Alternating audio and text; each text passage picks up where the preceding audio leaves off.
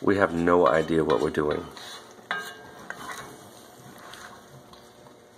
Instructions are nearby.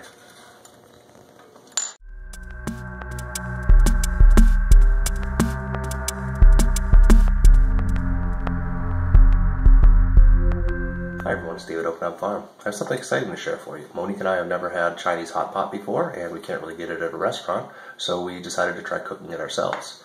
It kind of came about because I subscribed to a channel named Souped Up Recipes, and the owner, Mandy, just did a recipe the other day about Chinese hot pot. So I'm definitely going to link that down below. We're not going to give the actual ingredient quantities and so forth because it is her recipe, and I really suggest you check her out. She makes all sorts of great things, and it's as good or better than anything I've ever had at a restaurant. So let's get to it. Alright, so tell me what we got going on over here. It is cinnamon stick, bay leaf, ginger, scallions, and garlic, onion, ginger oil, stir-fried oil, and some diced fresh tomato cooking down. Okay, now some green onions and some homemade chicken stock. This is black wood fungus mushrooms, and they're dried. Yeah, do you have some? Yeah. So here's the front. Black fungus. There you go. So it's a crusty looking thing. So now I'm going to bring it to a boil and then turn it down low to a simmer, and then I'm just going to let it simmer for like half hour, 45 minutes. Right, we need some sort of hot container on the table to have our hot pot on, and you know what? We're going full on homestead redneck. Cleaning this sucker up. We'll be back. Oh, so we're taking the goodies out. Blend it up. What's going to happen with this stuff? This is going to be discarded. Okay. This is going to go back in. And okay. And I'm just separating them in the dish because I didn't think about this in advance. I should have just tied some up in muslin, the stuff I wanted out, but easy enough. Whatever. Yeah. Okay, she's slicing over here. Tell us. Well, we had some additives here. Baby potatoes cut in half, baby carrots cut in half, corn, and shiitake mushrooms. Oh.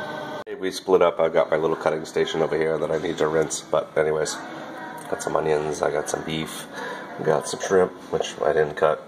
Got some scallops. Also didn't cut. No, these are actually cucumbers for our artichoke dip. Oh, so don't even look at those. Yeah, fresh shiitakes. Baby buttons. Just baby buttons. Zucchini. These are fresh shiitakes that are prepped already and cut up. Soon to be coming. This will be napa cabbage. Oh. Okay, everybody.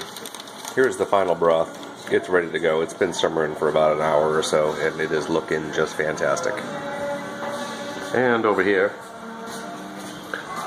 I have myself a little package of noodles. Oh, I have this hiding this from the cats. Monique has herself a package of noodles. We have two places where we're going to keep our broth hot, and we're going to add to it. Now, I like seafood a lot, so I'm going to have shrimp and scallops, which I got over here, and I'm going to add them to my container, which she thinks is foul, gross stuff. So we're gonna separate our two pots, so she doesn't have to have my disgusting seafood. But we got ginger, shallots, peppers, cabbage, zucchini, got all sorts of mushrooms, beef, pork, scallops, shrimp. So all this stuff's gonna start simmering. We're gonna start adding to the pot and start eating. Please notice, carbon monoxide hazard.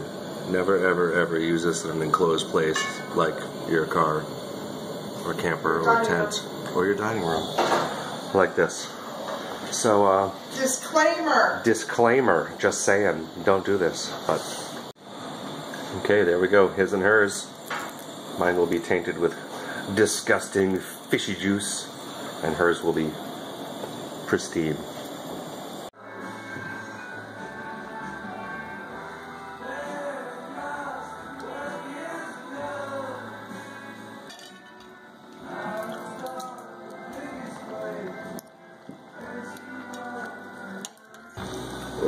And now we wait a few. Okay, I got some noodles in there now. We've been snacking for a half hour. This broth gets better by the second. Now I got my noodles in there. I'm gonna have some noodles. I mean, that can't be wrong, right? Look at that. And that's empty. And that's empty. And that's empty. We got a little bit of leftovers left for a stir fry tomorrow.